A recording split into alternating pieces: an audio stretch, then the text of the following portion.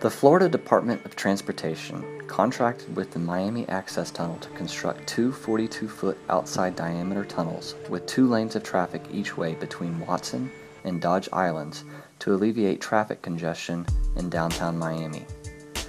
Malcolm Drilling Company Incorporated is the specialty foundation contractor constructing the 2 sets of supportive excavation, break-in and break-out plugs, and soil improvement for the launch and reception of the tunnel boring machine.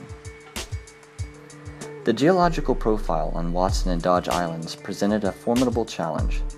Fill material with rubble overlies the native sand. Underneath the native sand are several layers of porous, buggy limestone of inconsistent strengths.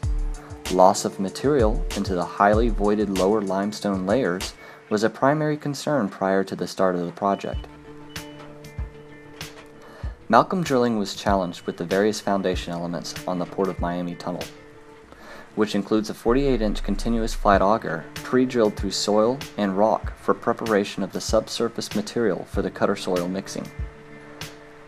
Malcolm Drilling's work on the Port of Miami tunnel highlights the versatility of the BAUER BG and Klemm drill rigs.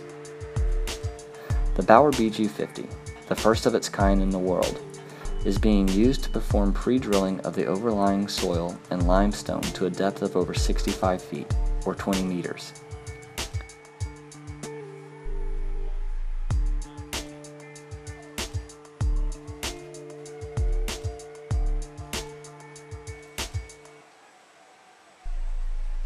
A BAUER BG 40 installed 36-inch diameter Type 2 tension elements, which are drilled shafts made highly challenging by reinforcement and concrete cutoffs from 15 to 25 feet below grade. Temporary 48-inch casing was initially installed and excavated below concrete cutoff to provide support of excavation during the removal of excess concrete. A 39-inch sectional casing was installed inside the 48-inch casing to the tip of the tension element.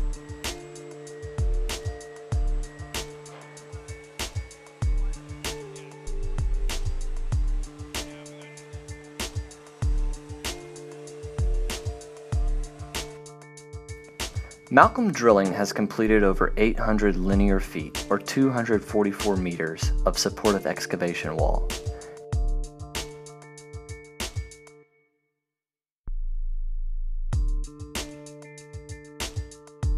Daily wet bulk samples of the cutter soil mixing material and subsequent cores from the verification borings confirmed the minimum strength requirement of 250 psi. Malcolm Drilling is scheduled to start work on Dodge Island in the supportive excavation in May 2011.